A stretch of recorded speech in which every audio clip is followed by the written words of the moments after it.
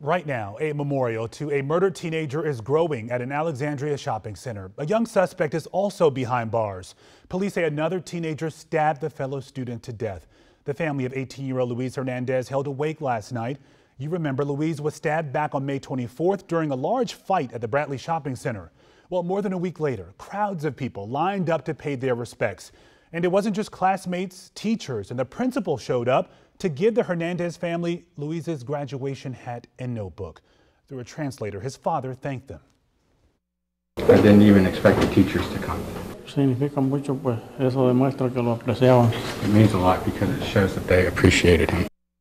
Yeah, I can't even imagine that pain. Alexandria police, say they've arrested a 16-year-old student who's been charged with murder. However, they still don't know why Luis was targeted.